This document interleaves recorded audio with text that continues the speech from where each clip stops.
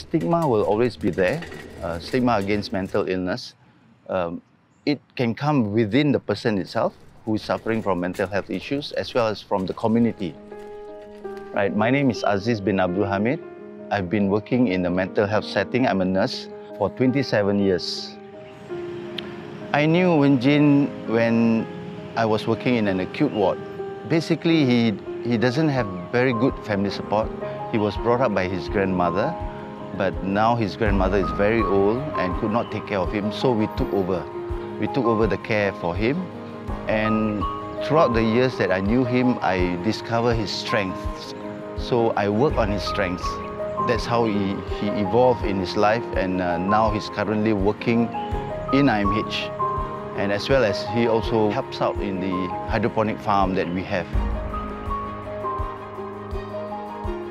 I joined under Ning, how to do the seed sowing, how to grow the plant, then how to plant the vegetable grow big. Then we got chance to sell, then the people buy, they will support us. 觉得开心，有人帮我们买。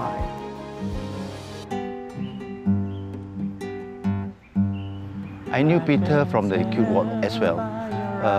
He is a very unique person. He likes to express his feelings.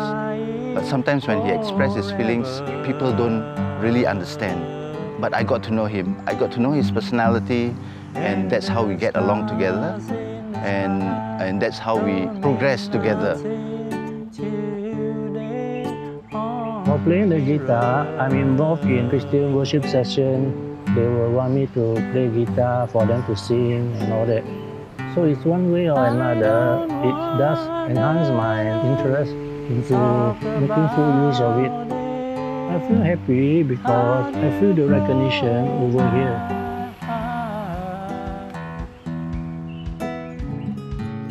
My name is Jamila. I have been with Maybank for almost 25 years. Back in 2016, my deputy CEO appointed me to be part of a planning manager. So basically, what our task is to organize events for our beneficiaries. So that was the year that we started volunteering with IMH. We were able to educate our Maybankers the stigma of mental illness. We know that these patients are not as violent as you think. And basically for me, at a personal level, I learned to be patient. I learned to have more compassion, and I learned not to be judgmental, because I think that is very important. So this is what we have been doing. We have get to know the patients personally, and I like to stress that they are the sweetest and the kindest people that you have ever met. They are mental patients, but they are people with mental illness. They need help.